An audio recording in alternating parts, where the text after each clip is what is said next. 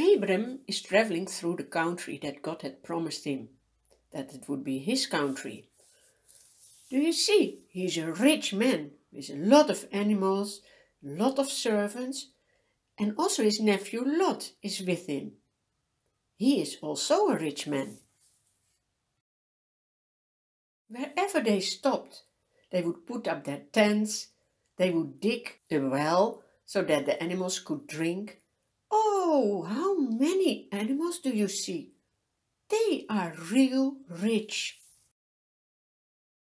Every day the servants of Abram had to find a place where they could be with their sheep. And also the shepherds of Lot would go around to find a place where their animals could graze. At the end of the day, the shepherds from Abram and the shepherds from Lot would come to a place where they could get water for their sheep. Do you see the well? But it became more and more a problem, because both of these men, Abram and Lot, they both had not only sheep, but also cows and camels, and there was just not enough space for all these animals to find grass. And then, the servants from Abram and the servants of Lot became angry to each other. They quarrel and they say, "We were the first one here. Find another place. No, this is our place." It became a real problem. When Abram heard about the servants quarreling, he said to his nephew Lot, "This can't be. We are brothers, we are family." Also, the Lord doesn't want us to quarrel with each other. He wants us to love each other.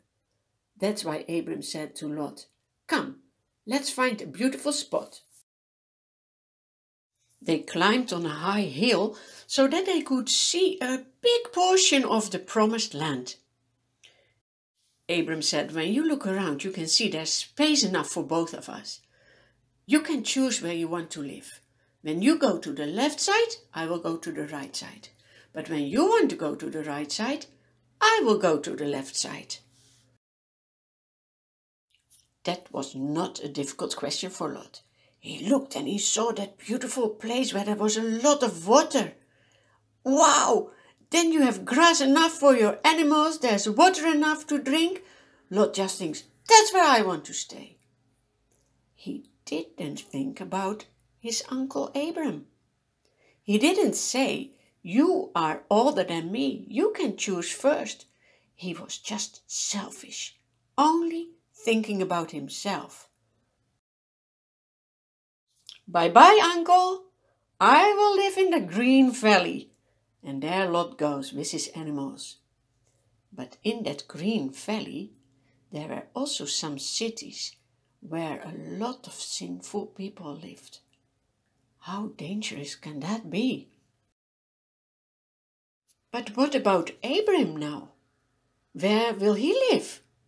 God says to him, "Look around. Look at the north, look at the south. Wherever you can see this country, it will be for you and the big people that I have promised you."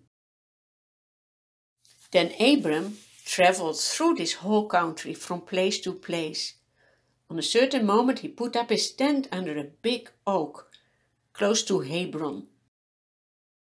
Abram built an altar.